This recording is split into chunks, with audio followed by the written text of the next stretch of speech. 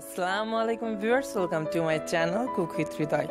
আজকে আমি আপনাদের বানিয়ে দেখাবো নান রুটি। এটি আপনারা চিকেন শর্মা, পিৎজা কিংবা গ্রিলের সাথেও খেতে পারবেন। খুবই সহজে ঘরে খুবই তাড়াতাড়ি আপনারা চাইলেই তৈরি করে নিতে পারবেন। তো চলুন দেখে নেওয়া যাক কি কি লাগবে।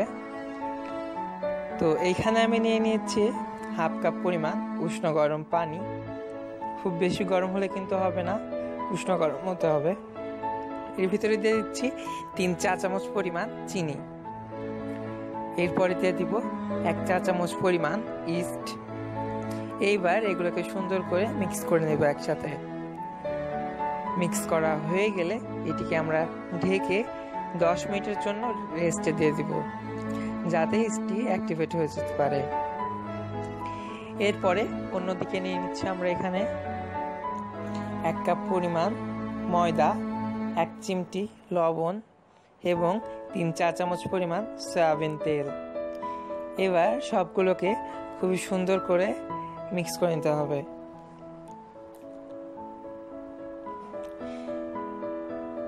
এরপরে দেখুন আমাদের 10 মিনিট পর যে আমাদের ইস্টের মিক্সচারটা ছিল সেটি কিন্তু অনেক বেশি ফুলে উঠেছে। এরপর আমরা এর ভিতরে দিয়ে খুবই সুন্দর করে মিক্স করতে থাকবো। আর এটি অল্প অল্প করে দিতে হবে আর মিক্স করতে হবে, একবারে কিন্তু দেওয়া যাবে না। এই ডোটা আমরা অনেকটা রুটির জন্য যেই ডোটা বানাই অনেকটা সেই রকম হবে, খুব বেশি সফটও না আবার খুব বেশি হার্ডও না। দেখুন ডোটি আমাদের কিন্তু রেডি। এবার ডোটিকে আমরা ঢেকে ঠিক 1 ঘন্টার জন্য কোনো গরম জায়গায় রেখে দিব, যাতে এটি ডবল হয়ে যেতে পারে। তো 1 ঘন্টা পর দেখুন ডোটি কিন্তু ফুলে ডবলেরও বেশি হয়ে গিয়েছে। এবার এটিকে আমরা 1 মিনিটের জন্য একটু ভালো করে ময়ান করে নেব। খুব বেশিক্ষণ কিন্তু না, 1 মিনিটের মতো করলেই হবে। ডোটিকে আমরা 4 ভাগে ভাগ করে নিব। এইবার এটিকে আমরা সুন্দর করে গোল শেপ দিয়ে নিব। আপনারা যে কোনো ধরনের শেপ দিতে পারেন, আপনাদের ইচ্ছা। একটু টাইম নিয়ে একটু বেলবেন, একটু প্রেস করে করে বেলতে হবে যাতে সুন্দরভাবে গোল হয়ে যায়।